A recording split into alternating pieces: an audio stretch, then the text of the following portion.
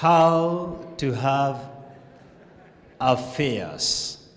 Affair is simply a relationship. There are many arguments and debates about this theme of affairs. I've cast my net so wide tonight, as you're going to realize in just a moment. I'm going to restrain myself to the operational usage of this term, only to imply extramarital affairs. Any sexual affair outside wedlock. You know, some people like avoiding it, or rather like avoiding going physical. So they keep it platonic. Either way tonight, I'm still calling it an extramarital affair because you have checked out of your marriage. Put it in a simple language. Anything that you wouldn't do in the presence of your spouse for the course of our discourse today, I'm calling it an extramarital affair. I know there are some people who believe they can play life safe, but eventually the majority get caught. In previous forums, I've asked people, why do people engage in extramarital affairs? I've had a lot of interesting things. For example, some people told me it's about better packaging. It's about better service delivery. It's about a taste of different models. It's a chase of the thrill and such kind of drivel.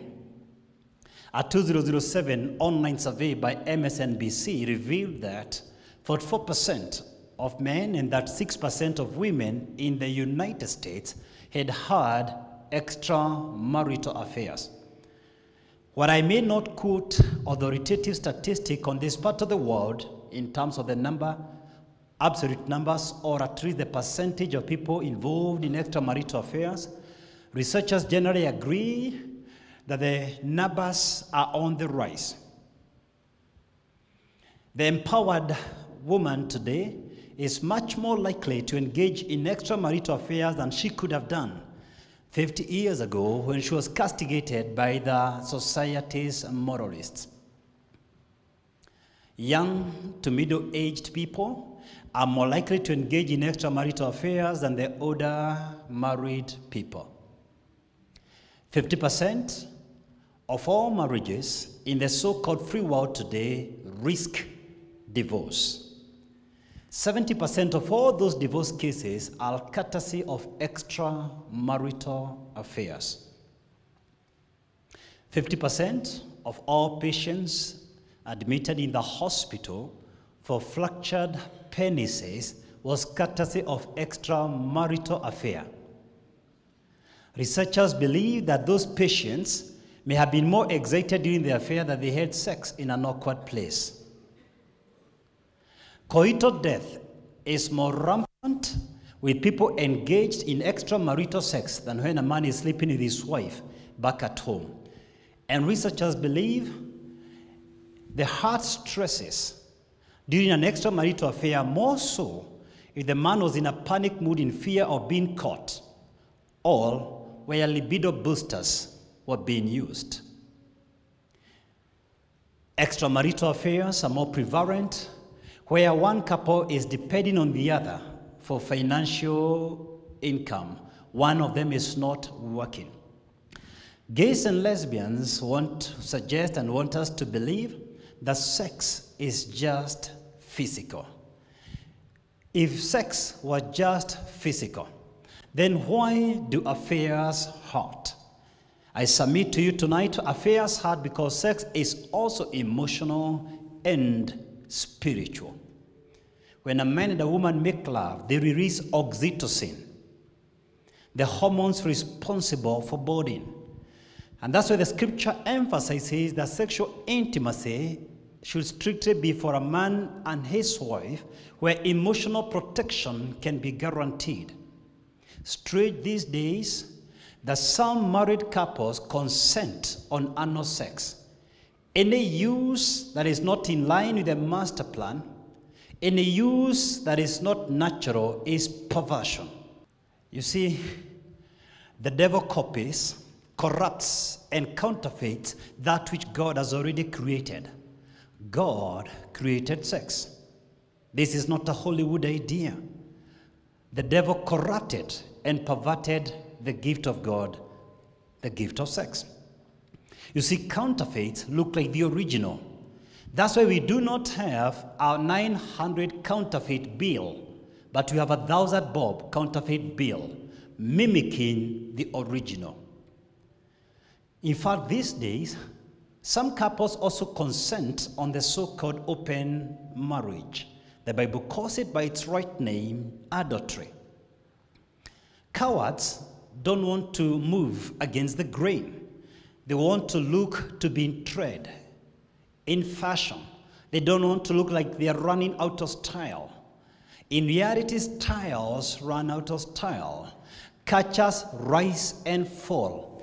If you want to remain relevant, then you ought to be eternal. The only eternal thing is the Word of God. The Word of God changes not. And what does it say? Male and female created he them, meaning gender is God's idea. Therefore shall a man leave his mother and father and be cleaved to his wife, not to his other man, not to his other many women, but one man, one wife. If peace, joy, and happiness are in your interest, you've got to buy this idea that sexual intimacy was for a married man and his wife, period. The leading cause of stress in the world today is relationships, and number 2, finances. Anything outside those boundaries, you live a stressed life. Be wary with who visits your home. Interrogate their values before admission. Many youths do profess that their first sexual encounter was with a close relative or their house help. And for those amongst us who have young kids below the age of 18, be very careful before you release them for the so-called sleepovers. Be absolutely convinced that where you are sending them to that other home, you share the same values.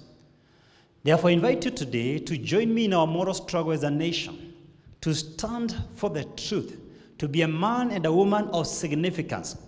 Refuse to take a passive role of wait and see.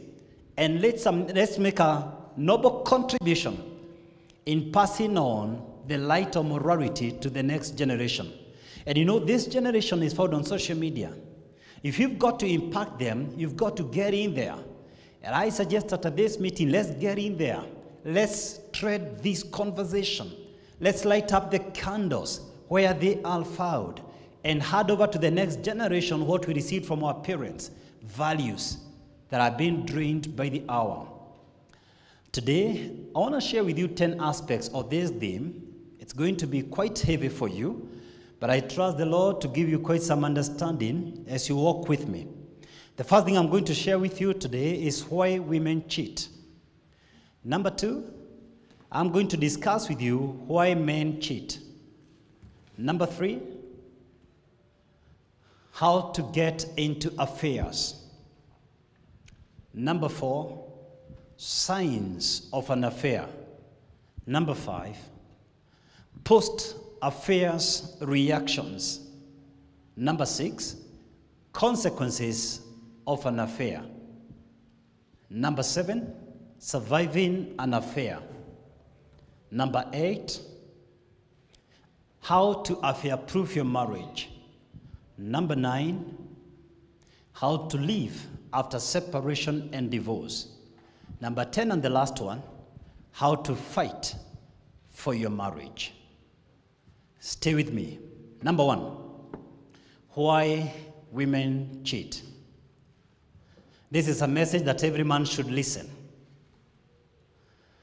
And I have some bad news for the ladies. I have 10 good reasons why you cheat.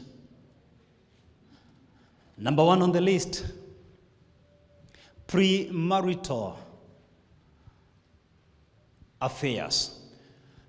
If a woman was very close to a man, but they never got married for whatever reason, and she continues to fantasize about him, she's likely to be vulnerable to that man more so if her expectations in marriage were never met. Number 2, husband absence. A lot of ladies who are led by their husbands in the name of work or further studies are left with a loophole I call emotional loophole that someone can exploit who is closer to her. Number 3, revenge. A lot of ladies these days do claim that the reason they cheated on their husband is because he had an affair or because he is either verbally or physically abusive. While many of them may not say they're revenging, the real motive behind it is just vengeance.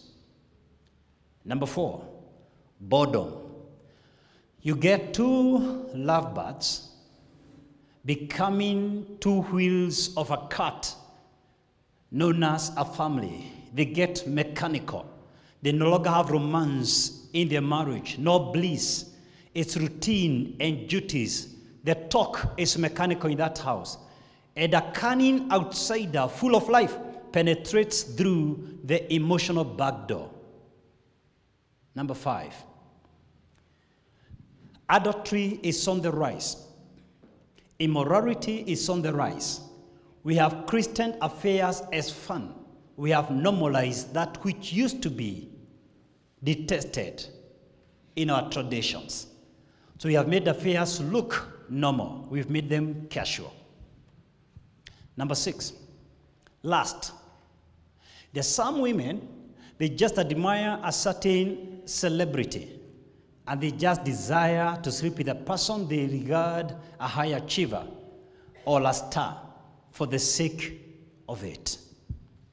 Number 7, superiority complex. There's some women who want to sleep with a man because he's a very high-studying man in the society. They don't like him at all. Could be a governor, could be a cabinet secretary, could be a CEO, but the real motive is to brag when they're talking to the girls that the governor is after them. The CEO is after them. That is their only motive. Number 8, free lunch. There are a lot of ladies who like stuff being done for them. So they like the car being opened for them, their bags being carried, they like being taken to the grocery, they like being taken to the mall, they like being driven around. That's what I'm calling free lunch. And as a result, they don't mind returning sexual favors. Number 9, attention. While every woman looks for attention, some take the game a little bit too far, especially in the workplace where you have an open office. And she wants, when the boys are coming to the office, she's the first one to receive a whisper or some flattery. She wants to show the other girls that men are charmed by her presence. Her desire for attention may make her go the extra mile and sleep with such a person so that that one is not denied. Number 10 and the last one, greed for power. There's some women who simply cannot take the staircase. They want to take the elevator to the top. So they don't mind sleeping with the boss for promotion, for a plum job, or a powerful position, because they don't want to grow slowly on their career progress. In the interest of my own safety, I want to stop there and go to number 2. So let me discuss why men cheat. Why men cheat. I suggest the antenna for every woman should be alert now. Be on the lookout for the 6 things I'm going to mention. Number 1, sexual manipulation from the wife. There is no man who is going to beg for sex from his wife.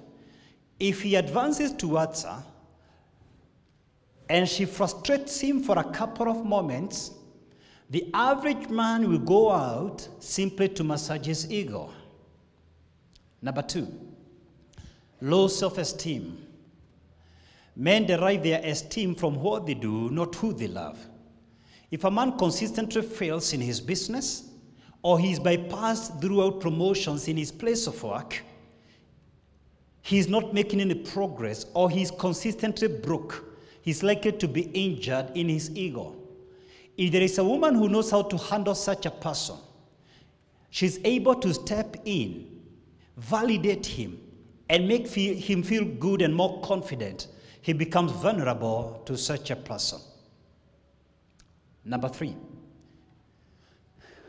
adventure. There are men you can never satisfy them. If they have a tall wife, they will try a short one. If they have a plump one, they will try a petite one. If they have a light-colored woman, they will try a dark-skinned one. If they have a Kenyan, they will try a Ugandan. If they try a Ugandan, next time they will have a desire to attempt a Russian. There's nothing under God's heaven you can do to satisfy them. We call it lust. And if that describes you, you are under bondage. Stay with me to the end of this presentation. You need deliverance. Number 4. There are men who cheat because of what I call self-congratulatory or to self-gratify. In other words, when men achieve something phenomenal, they want to self-congratulate or self-gratify. They do different things.